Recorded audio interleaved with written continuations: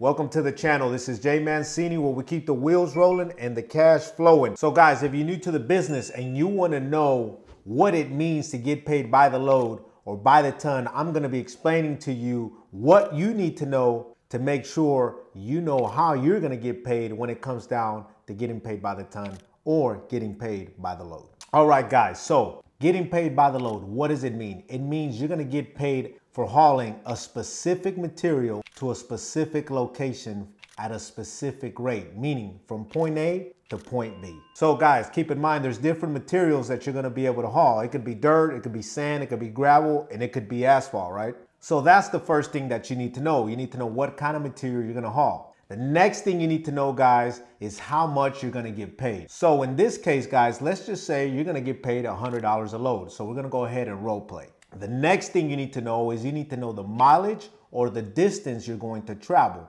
In this case, let's just say you're going to travel 20 miles or 40 miles round trip. By the way, guys, this also allows you to figure out how much fuel expenses you're going to have. And if you don't already know, we did a video on how to calculate fuel costs right here. The next thing you need to know, guys, is how long will it take you to do the round trip, meaning go from point A to point B, back to point A, right? Let's just say it's gonna take us 30 minutes each way, point A to point B, and then point B back to point A. So that's 1 hour. And that's including, don't forget, loading and dumping. So now, guys, what that does is it allows us to figure out how much money we're making an hour. So if we know we're going from point A to point B, round trip, 30 minutes, that's 1 hour, right? 1 hour, and we do one load. If we're getting paid $100 a load, that means we're making $100 in 1 hour. So guys, now that you know that you made $100 in one load and it took you 1 hour, what it does, it allows you to also figure out about how much money you're gonna make throughout the day. So with that being said, let's say you're gonna work 8 hours and we're making the assumption that we did one full load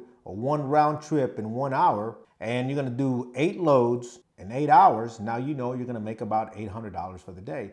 Or if you're working 9 hours and you do 9 loads, that's $900. Or if you work 10 hours and you do 10 loads, that's $1,000 a day. And that's how you can figure out how many loads you're gonna make, how much money you're gonna make, and how getting paid by the load works. All right, guys, so getting paid by the ton is essentially the same thing as getting paid by the load. So let me go ahead and explain to you what that means. You're still gonna get paid to haul from point A to point B. You're still gonna get paid to haul a specific material. You still need to know the mileage you're gonna travel, round trip, and you still need to know how much time it's gonna take you round trip. So what's the difference? Now here's the difference. Instead of getting paid $100 a load, let's say the contractor calls you and he says, hey, Johnny Trucking, we're gonna pay you $6 a ton, right? And you say, okay. Now let's just assume that your truck, Mr. Johnny Trucking, hauls 18 tons. So now you simply multiply 18 tons on each load times $6 a ton.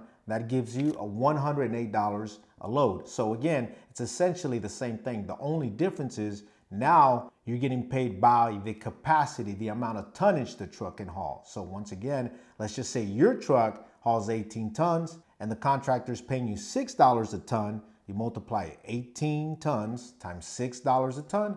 Now you're making $108 a ton, essentially, for the same exact load. Now there's one thing I want you to keep in mind, guys, and I've talked about this in several videos. It really depends on the size of your truck and how much tons you can haul, right? So you may be hauling 18 tons, but remember, a bigger truck may haul 20 or 22 tons or 25 tons. So in this scenario, when you're getting paid by the tons, of course, it will benefit for you to have a bigger truck that can haul more tons. And by the way, guys, don't forget that the amount of tons you can haul also depends on the road and bridge formula and the weight limits or weight permits in your state. All right, guys, one important thing I want you to know is that contractors can also ask you to give them a price, meaning they may call you and say, Mr. Johnny Trucking, how much would you charge me to haul from point A to point B, instead of giving you a price? So it is very important that before you give them a price, you cover everything that we have talked about. One thing I want you to also know is don't be shy. If there's any doubts, make sure you ask the contractor questions before you give them your final quote. Overall, guys, getting paid by the ton or getting paid by the load is a very common way in the dump truck industry.